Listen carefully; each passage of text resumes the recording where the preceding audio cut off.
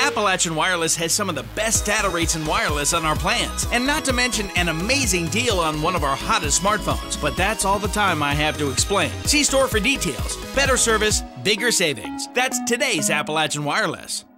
20 years ago today, a 911 call was made in Greene County, Tennessee that shocked residents in both Tennessee and in Pikeville, Kentucky. It was called in as shots fired.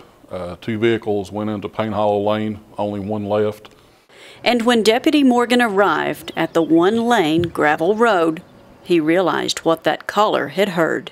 We only found the one vehicle that had been left behind, and then eventually we found the bodies.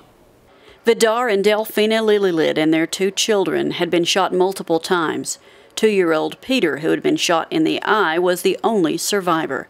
And over the next several hours, it became clear that this crime was pointing to 6 teenagers who had left Pikeville just a few hours earlier en route to New Orleans, Louisiana.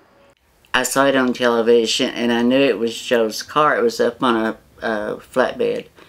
And I thought, oh no, that's Natasha and them laying dead. And that was what I thought, you know, because, yeah, I couldn't see.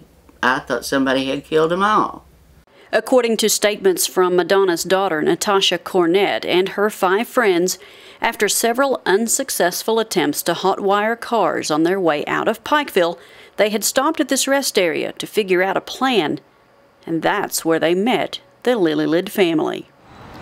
And unlike many stories that you may have heard over the last 20 years, it was actually Vidar Lillelid who approached the 6 young men and women at a picnic table at this rest stop on I-81. And it wasn't what he said to the teenagers that changed everything. It was what he was driving. The family was taken at gunpoint in their full-size van to Payne Hollow Lane, just a few miles up the road. And that's where the hard facts end and the speculation as to what happened next begins. Part of me says I would like to know what really happened that night. Part of me would not, but I don't think the truth has ever been told.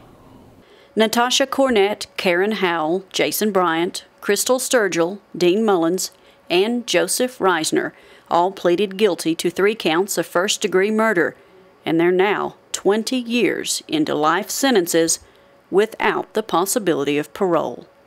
Reporting from Greeneville, Tennessee for EKB News, I'm Shannon Deskins.